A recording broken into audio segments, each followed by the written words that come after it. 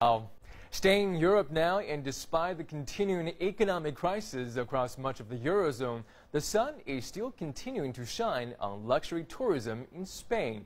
A record number of foreign tourists visited Spain this summer. Welcome news for a country mired in recession and mass unemployment. Take a look.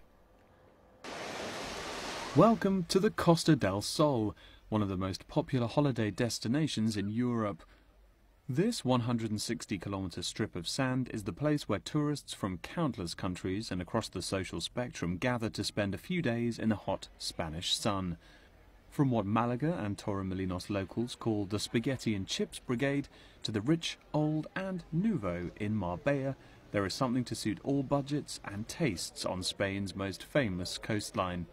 In 2012, local authorities in Andalusia began a strategy called Elite Collection, designed to lure the super-rich to their shores.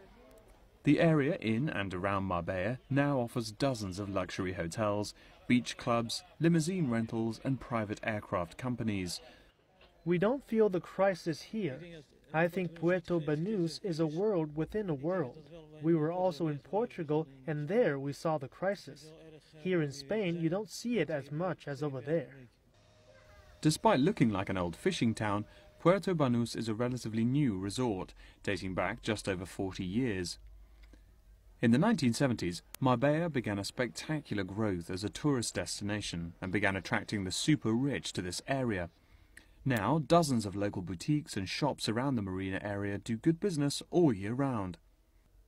Our clients have always maintained the same purchasing power, regardless of the crisis. Every time they want to treat themselves, they come straight to our shop.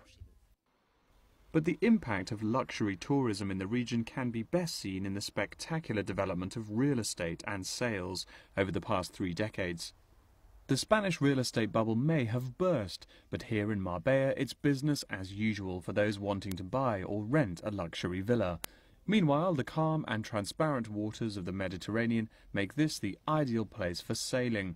So despite economic difficulties, it seems that luxury tourism is still making waves in Spain. Lee Maxwell Simpson, CCTV,